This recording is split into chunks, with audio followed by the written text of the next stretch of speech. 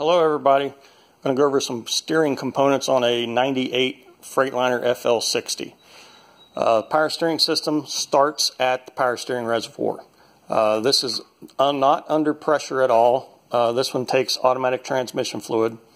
Power steering reservoir supplies through the large line, supplies the power steering pump. So the power steering pump is engine driven and it creates high pressure.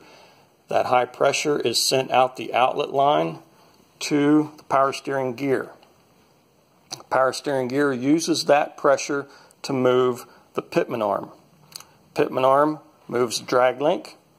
The drag link turns the steering knuckle.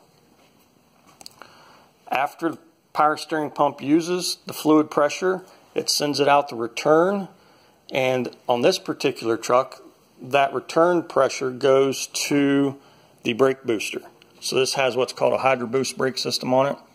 And the pressure from that pump runs the Hydro Boost system. And then after it goes through the Hydro Boost system, it is now low pressure fluid. And that low pressure goes back to the reservoir. So this would be what would be known as a closed system. Fluid starts at the reservoir, pressurized by the pump. The pressure is used by the steering gear, and in this case also by the Hydro Boost system.